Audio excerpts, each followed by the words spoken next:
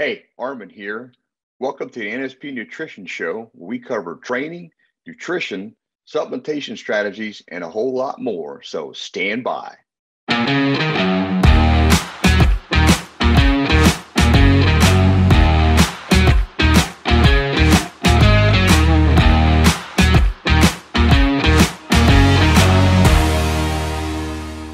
Hey, and welcome to the NSP Nutrition Show. I'm Arman Eckelbarger. And I'm Frank Mills, and we have another great show for you today. Arm and I, we're going to be talking about how to determine how much muscle mass you can put on naturally, and how important is nutrient timing. So, Armin, I'm ready to do another show. You know, the new year is here. It's pretty exciting, and a lot of people are out there, enhancing their plans, maybe reworking their plans to achieve new goals.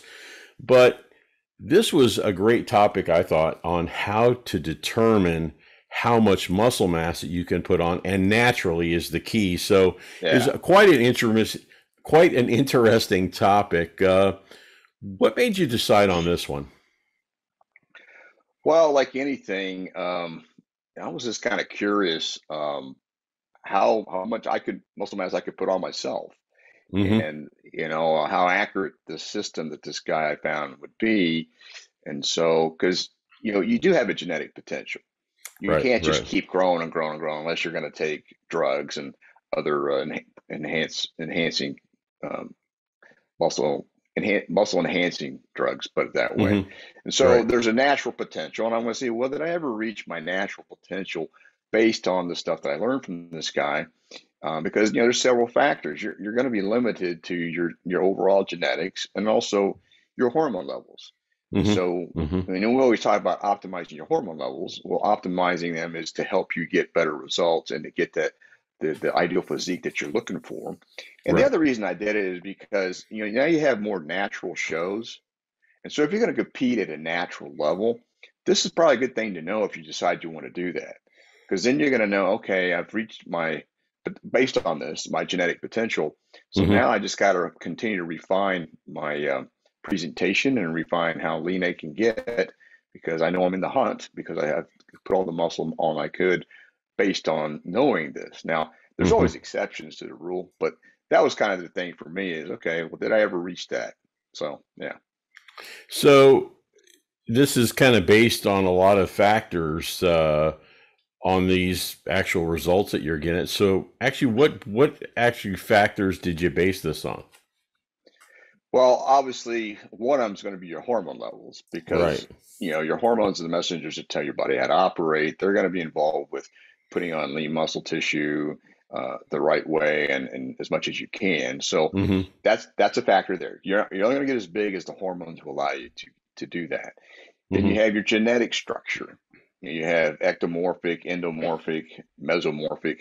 Those things also Okay. are a factor, because obviously the mesomorphic grows muscle really well. They have a little bit easier time with it as long as their hormones are optimized. Then you have nutrition, because if you don't maximize nutrition, you're not going to maximize your hormones being balanced. Mm-hmm. So that's another factor. Then training. If you don't know how to train the right way to develop the body nice and fully with Right. all your not having to minimize weak points, that's a huge factor. And then recovery. If you don't get to recovery after doing all that hard work, you're not going to get the results you're looking for. And then on top of that, supplementation does help because of the demands that you're putting the body through, and Mm-hmm. knowing, okay, what someone's going to do naturally, they're going to help that, because there are some good ones out there. So that's kind of the thing that people need to keep in mind if it's a goal to, you know, develop a really good balanced physique, or you to even compete. Mm-hmm. Absolutely. So I'm kind of curious regarding the formula that you were talking about. Who came up with that formula? Well, hang on. His name is kind of unique. It's Casey Butt, Butt. Okay. All right. But he is a mathematician and also has a PhD. So Okay.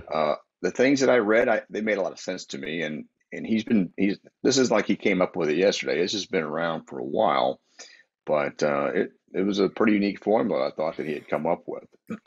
Well, I'm sure you did a lot of homework on this like you normally do. So Could you tell us how he determined how to calculate this formula so to make sure it would work, I guess?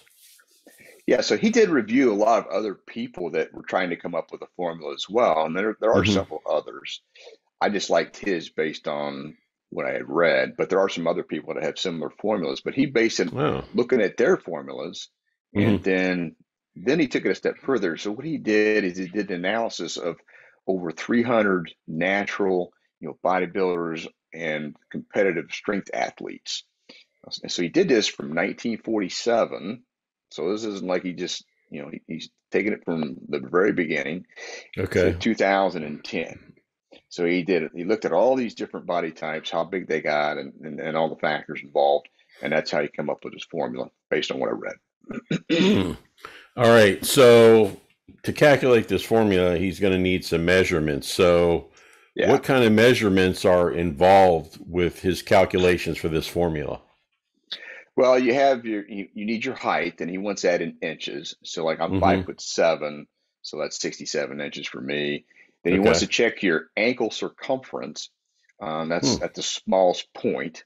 It's a joint, the measurement there, and then your Okay. wrist circumference, and then you measure that from the styloid process, which is the bone on your hand here. You just measure right before that to Okay. get that measurement. And it's basically the smallest part of your wrist. And then you put in a body fat percentage that you feel you would be at your maximum lean body mass. So you can kind of play with that, which I did is on the calculations, but that's what you input there. And then we'll talk about that too. From the information that you brought up in the measurements, it kind of seems like the bone structure was really important. Yeah, and I kind of agree with that. Guys with small joints, which is what we're talking about, that can Hmm. put on that have good muscle bellies, tend to have a better looking physique and shape.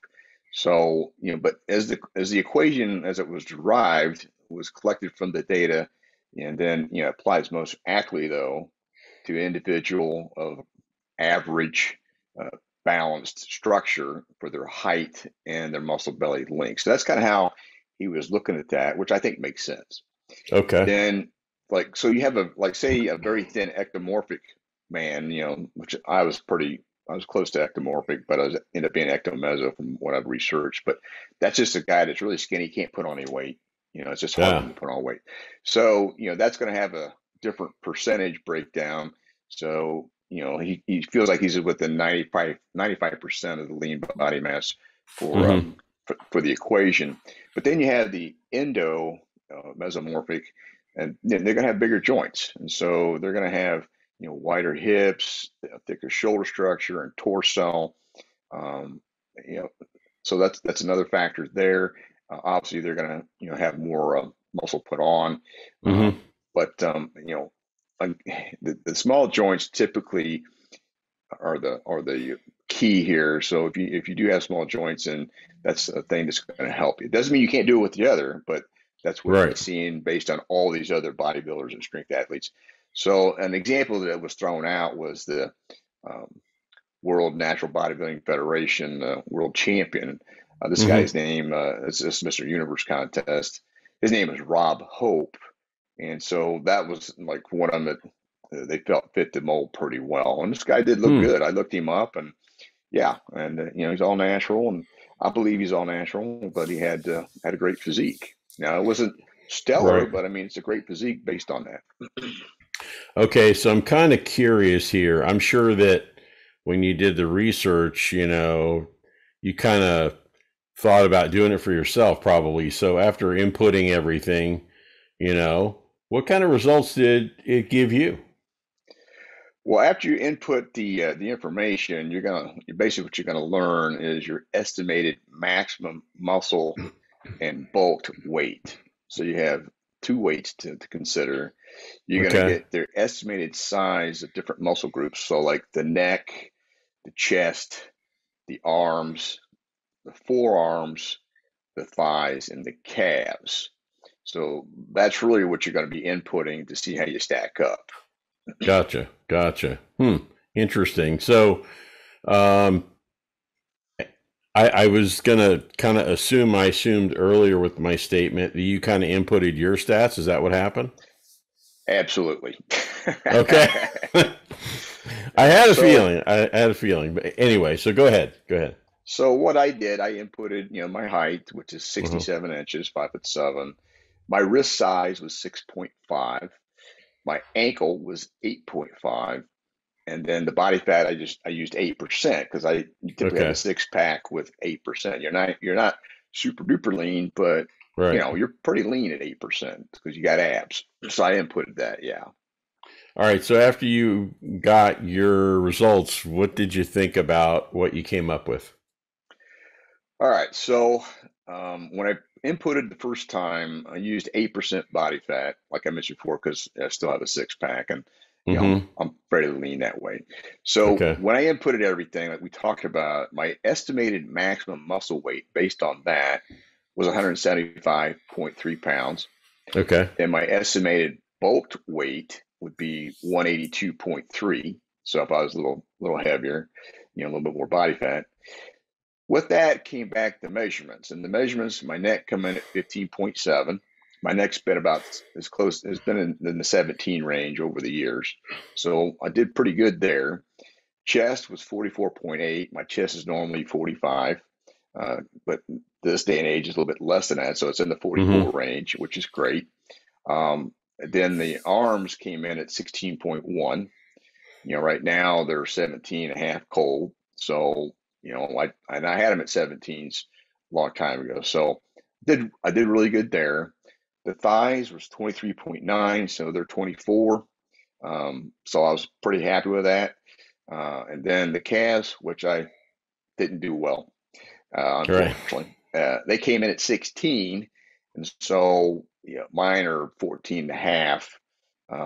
That's not pump, that's cold, but Hmm. I'm lagging there, but it is a really weak muscle group. And if you'd have seen him before I got started, you'd have known it was going to be an uphill battle. I bet. I bet. Now, I guess the one thing that I was curious on your calculations, because I'm not sure about this, but I was thinking about the measurements. Is there a certain process that you use, for your measurements? Oh yeah. So like when you're gonna measure, we'll tell you what, let me just tell you what the results were when I Oh put in yeah, five yeah. I'm five sorry. Yeah. percent. So 5%, that didn't really change the measurements much, but what it meant was is my estimated maximum weight at 5% was Hmm. 167.5, and then my estimated bulk weight was 174. So I thought that was pretty accurate, and so far I feel everything was pretty accurate because when I compete, I normally compete Hmm. at welterweight, and the welterweight is 165, and I won that 2 years in a row. I just couldn't Wow. I Hmm. couldn't win the overall to get the pro card, so I had to keep trying, but that's what I ended up doing. So I thought it's pretty accurate. So then on the procedure to measure, with like the chest, you're going to measure that relaxed. Okay. You're not, Okay. breathe out. So you have your arms at your sides. Okay. You're going to tape under the armpits. So that's your chest measurement. Oh. Okay. Bicep, you're going to flex at the largest point. So I'm just going to do a quick demo. You're going to flex Hmm. from here to here. Okay. So Okay. that's where the highest point is, which is fine. Then you have the forearms. You're going to hold your arm out and you're going to measure around the forearm, just holding it out Hmm. and flexed. You'll have that flexed as well.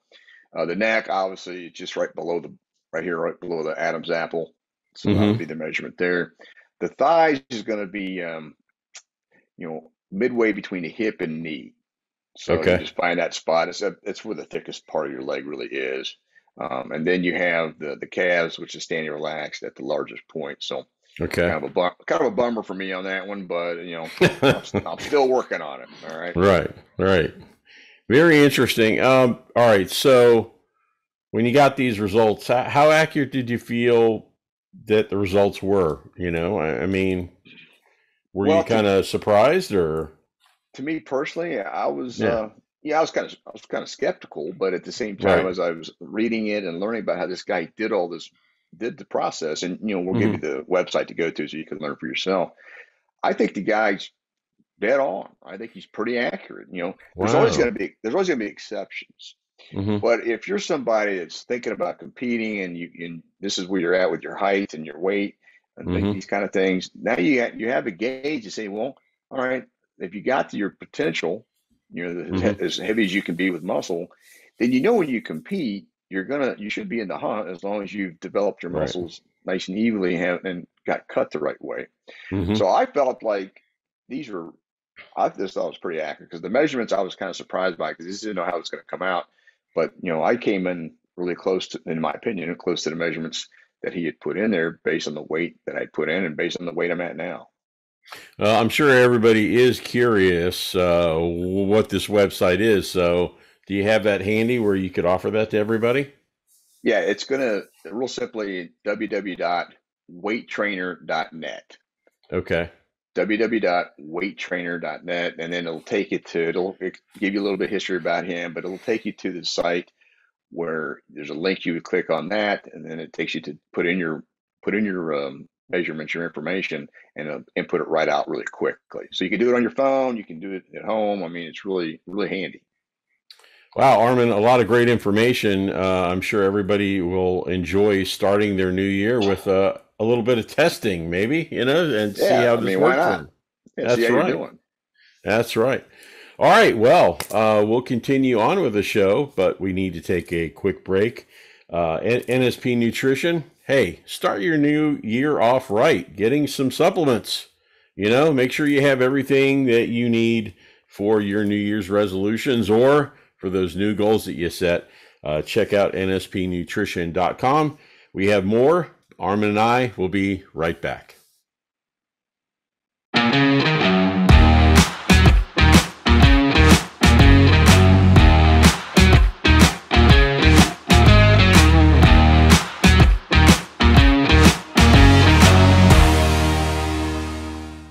Hey, and welcome back to the NSP Nutrition Show. I'm Arman Eckelbarger. And I am Frank Mills, and we're going to talk about nutrient timing. Um, as soon as we got the show format done and I'm looking at it, I'm like, nutrient timing, nutrient timing. All right, Armin, what does that mean? Because I had no clue. All right, so when it comes to getting better results, you need to Hmm. make sure you have plenty of nutrition in your system. So, because that's what's going to help build everything, that's going to help your recovery, it's going to give you energy. So, nutrient timing basically is trying to figure out the best time of day to Ah. have your foods, and then before training, after training, before bed, and this kind of stuff, to get the best results for what you're eating and to make sure that you're getting the nutrients at the right time so that like when the body needs it, bam, it's right Hmm. there and it's good to go. Well, obviously, you feel this is pretty important. Why? I'm just curious. Well, if you're not paying attention to it, I would highly recommend that you do that because Hmm. I've been training for a long time, and in my opinion, and probably a lot of other people, it makes a difference. And I even do this for my clients. And when I outline everything, I outline what to do hour by hour, what supplements to take, and Hmm. then a rough estimate of what foods to eat based on their preferences and getting the right amount of protein and fats and things like that. Hmm. So if you want to get optimal recovery, uh, it's just going to really help you. Because if you take and train real hard and don't eat anything for an hour or two after you train, I could promise you're going to notice a difference. You're going to be more sore. You're going to be more run down. You're not going to feel as good. So that's why it's important to Hmm. have some protein. And if you're pretty lean, then have some high glycemic carbs to get a little bit of insulin to push that protein and those nutrients into the cells. Now, if you're not so lean, then you may not want to do that. But that's one thing that I make sure that my clients do if they're if they fit that category. And then you're going to notice a better strength, okay? Hmm. Because if you have the nutrients there when you need it, the body's going to have the glucose as it needs it, and the protein. That's going to help. It's going definitely going to help your energy. You need to have energy to get stuff Hmm. done. Pure and simple. And like I mentioned before, the insulin, you want that to kind of happen to use that effectively. If you're Hmm. doing a lot of carbs every 2 or 3 hours, like a lot of people doing these 6 meals and this kind of stuff, you're gonna over time, in my opinion, based on work with a lot of people, If you eat a lot of carbs as your main source of energy, you're going to start dealing with insulin resistance. So you Mm-hmm. need to think about that for your long-term plans and to get a better result. You don't have to do the carbs all the time to help. And carbs don't build muscle. Okay, they can Right. help, but Right. they don't build muscle. They're not the thing that's going to do that. So getting the overall results, I think nutrient timing is just going to help you a lot quicker, faster, and better. Well, I'm sure after doing the research on all this stuff, like you always do, I mean, you've been doing this for a long time, but you came up with some key factors, I'm sure. Are there some of the key factors that everyone should consider? Oh, absolutely. So, if you got to look at your work, what kind of work you do. Mm-hmm. You have a hard laborious job, or you're going to do a night shift like a nurse. That's going to take some timing because if you, for example, like my brother's a nurse, and he had to do the late night shift from like 11 Right. to I don't know 2 o'clock or 11 to whatever the shift is, but it's Mm-hmm. all throughout the night. If you eat carbohydrates, you get too many of those, you're going to get drowsy. So that's something to keep in mind just for the work schedule. And also, you can't eat consistently a lot of times, so you need to figure out how to work around that challenging schedule. So work is Mm-hmm. always a key factor. And so that's why I like just doing 3 meals and then supplement with like amino acids or beef liver caps and things like that, which are easy to do. All you need is some water, and you've got those amino acids in there to help with that repair process and the recovery process. Mm-hmm. So that's one work. And then your lifestyle. If you have a very active lifestyle, you need to make sure you get enough nutrition in to accommodate that. And so using fats is a lot easier to do that because you can take, fats last 4 to 6 hours Mm-hmm. versus carbohydrates are 1 to 2.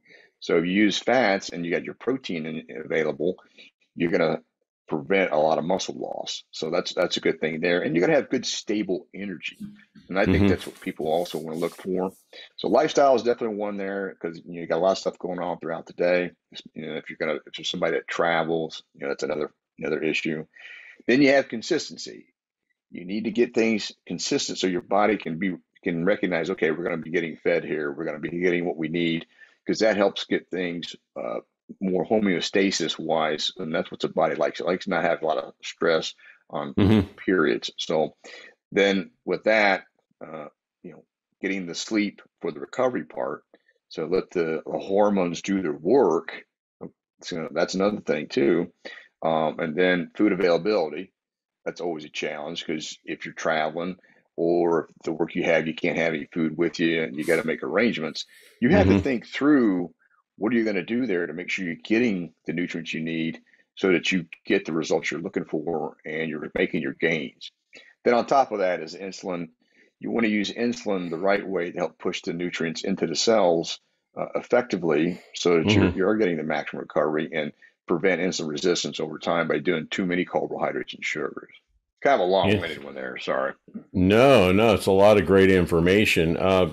I guess while I was listening to you, the main thing that I kept going back to was, you know, there's a lot of nutrition plans out there, and I'm sure a lot of people have tried a lot of different things, but I've seen some of the nutrition plans 5 times a day you eat, 6 times a day. Um, for me, I don't have the time during the day to eat that many times, and it's very Yeah. difficult. Just curious, how many times a day should somebody eat to get optimal results? All right. So that's going to be kind of a moving target, but at the same time, Okay. I've done them all. I've done 6 meals a day, or more. I've done 3 meals a day, and at the end of the day, you got to find the sweet spot that works for you. Mm-hmm. And so for me and my clients, I typically going to have 3 full meals, especially if they're training really hard. Okay. Okay, so uh, you want to space like 4 to 6 hours is your maximum time between meals, so that you, Mm-hmm. again, as the body's needing it, you have energy there. That's why fats are just a great energy source, along with having the protein to help have the amino acids to help continue the repair process. So Okay. 3 regular meals, and then again, you can space those accordingly based on your schedule. And then in between, like breakfast and lunch, that's when I'll do amino acids or some beef liver capsules to give me a little additional protein. All I need is some water to kick them down. NSP has great solutions for that. They got the beef liver Yes. caps and they got the amino acids. Then between my lunch and dinner, I'll have some more, either beef liver capsules or amino acids. And if you want something a little bit further, you could do that before you work out with the amino acids or branched chain amino acids to, again, help the body reduce the amount of damage when you're training, because you have the amino acids in the system, helps with the recovery. Hmm. So that's one of the easiest ways to me, and that's what I do for my clients, and I see much better results doing it that way. So again, you're going to be timing these things, but you should notice a pretty good energy effect. Your strength should continue to improve. As long as you're getting enough sleep, this should all work really well for what you're trying to accomplish with your nutrition. Interesting. Now, a lot of people ask about before and after you train, and you brought that up earlier in the show. Um, how often, or your actual timing on before and after you train? I mean, do you have some information there? Yeah, and again, you're going to get a lot of viewpoints, okay, which Hmm. is fine. You could experiment for yourself, but what I found works well for me and my clients is I don't want to eat food 2 hours before I train. Now, currently, I train in the morning, so I'm going to be training on an empty stomach, basically fasted, which is fine. There's nothing wrong with that. So I'll have a good meal the night before, so I have plenty of energy. So if I do some carbohydrates, I'll do that the night before with, again, the high glycemic carbs to get the you know, insulin to come up and push those nutrients into cells. But then Hmm. that gives me when I do it that way, then I get a serotonin release. Okay, then that converts to melatonin, so I get drowsy enough to get a good night's sleep. So it helps prep me for the sleep. But then Hmm. I've got the energy there in the morning when I get up, and so all I typically do is some caffeine, some coffee or espresso, something like that, and then whatever supplements I'm going to take, take the branched chain or the essential amino acids, which is basically the regular amino acids that the NSP Hmm. has. Take those before I work out, and then go. So that works Interesting. really well. And the reason behind that too is I don't want any insulin floating around. I just want the hormones to secrete as I'm training, so they'll be flowing around and they don't have to compete with the receptor sites with any insulin. So that's my Hmm. philosophy on it. Then when I get done, again, I need some more amino acids. So that's when you want to have some protein. And if you're really lean, then you want to have some carbohydrates, some high Hmm. glycemic carbohydrates after you train to help speed up the recovery and to provide those amino acids to help with getting the repair process kicked in. Now, one other thing that I also like to do is take 5 grams of leucine, which helps reduce any more muscle loss after I've been breaking it down from training. That tends to work pretty well. So I recommend that for people too. Now, NSP doesn't have leucine right now. We're working on getting that in place down the road. But that's Hmm. another thing I've been doing for the past year and a half, and I feel that works really well. So again, that's the nutrient timing right there. Interesting. Okay, so one thing that you brought up is before you go to sleep. So I wanted to ask you that. You hear a lot of, I guess, urban legends like don't eat 3 or 5 hours before you go to sleep or after 8 o'clock or whatever. But what is your approach before you go to bed? I mean, on your timing. So for me, I like to give it 2 hours with no food before I go to bed. That the biggest reason for that is help get the insulin to come back down after your meal, because now you're going to be going back into the fat burning zone, because that's what when you sleep, your hormones secrete and they need fats to rebuild cells. And this is going to help your fat burning process. So you don't want insulin floating around when you have that going on. So give yourself a couple hours of no food, and that's typically going to happen, especially if you do high glycemic carbs, where it comes up and drops right back down. And again, that's my viewpoint on it, and it's what I do for my Hmm. clients. So that's how I handle it. But again, you can kind of play with it, but you can go longer, and that's fine too. You just make sure you got Hmm. good energy on your workouts. Interesting. Okay, a lot of information. Is there anything else you have to offer just to wrap up? I wanted to say this too, like since I've been training in the morning, that's how I do Hmm. my nutrient timing. But if you're somebody that trains in the evening, then again, I would suggest give yourself a couple hours, but make sure you have a couple protein meals before you train, so you got enough amino acids floating in the system to keep your strength levels up. So if you train at 4 or 5 in the evening, which is fine, I've done that too. It works really well. Then have your last meal around amino acids or whatever you're taking about 3 o'clock. Hmm. That way, you got nothing in your system. There's no insulin floating around, and then you get when your hormones are secreting, you're getting a good response. And then again, you just do the same after you get done training with, having the amino acids and stuff that we talked about. So that's what I would say on that. Other than that, there are some experts out there that feel that nutrient timing isn't a big deal. I disagree, but everybody has an opinion. They have their different things that they do, and they, whatever studies they want to show. And some of these studies, though, you really got to dig a little deeper to see what really goes on. Okay, but that is informational. And then this calorie thing, they're all about, well, if you get enough calories, it doesn't matter. Well, I'm going to say this. Calories don't build muscle. What builds muscle is protein and fats. Okay, carbohydrates can help with that to a degree, but that's what builds muscle, protein and fats. Focus on that, and I think I get better response, and then time that the right way. So I challenge anybody that just wants to do the calorie thing, see how your recovery is. Because if you're getting good recovery, you should be stronger, where you can get more reps or add more weight.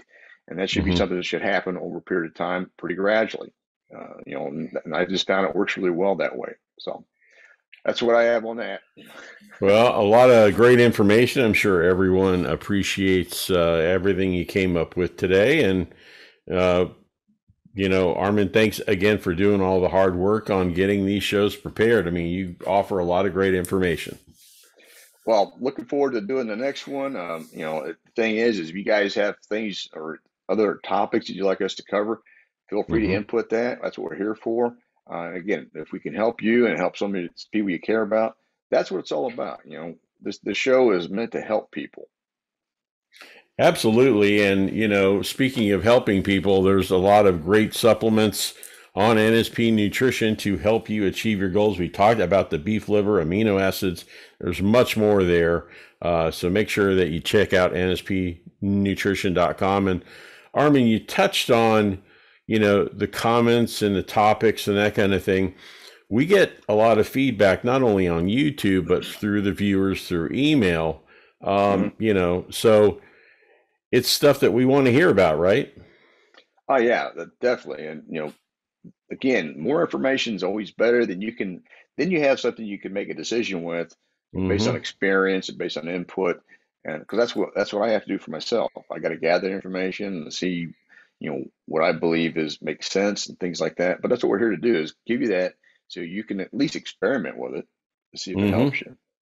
Absolutely. So we will look for your comments or questions, either on the YouTube channel. You can leave it in the comment section, or you can email us at support@nspnutrition.com. And, if you really like this show, Arman and I, we've been doing a show, a couple years now, called Frank Mills Reality Fitness. If you go to the NSP Nutrition page, there's links for it there. And also it's available on any of your favorite podcast apps or on YouTube as well. But we appreciate you joining us today, and check back next week for another new episode of the NSP Nutrition Show. Hey, thanks for checking out the NSP Show. Go to nspnutrition.com, where you can find a whole heap of resources to help you achieve stunning definition and eye-popping levels of muscularity. Don't forget, you can save 10% on your first order by using the code NSP Show at the checkout. Catch you next time.